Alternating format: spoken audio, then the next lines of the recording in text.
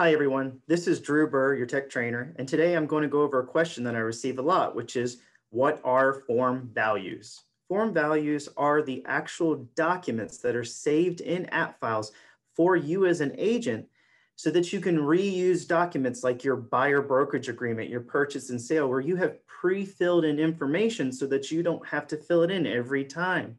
It's your contact information. It's anything that's always going to be relevant and used every time you use that document.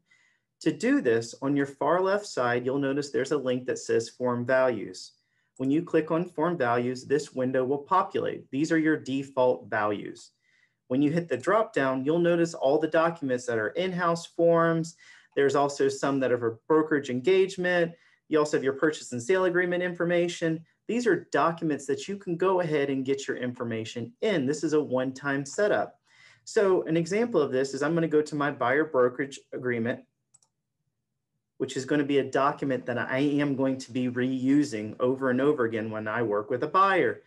Over at the top right where it says 6 of 10, I'm going to go to these pages and I'm going to show an example of where I have pre-filled in. Your broker's affiliated licensee contact information is you as an agent. You can put in your phone number, your fax number, your office code, all the information for your office because you're going to be reusing this document with these fields already filled in. Anything to make the process shorter and easier for you is extremely important. So I recommend spending an afternoon going into the documents that you do use frequently and go ahead and fill in your information.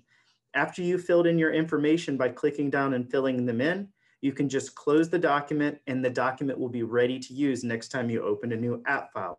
I hope this snippet helps. Have a great day.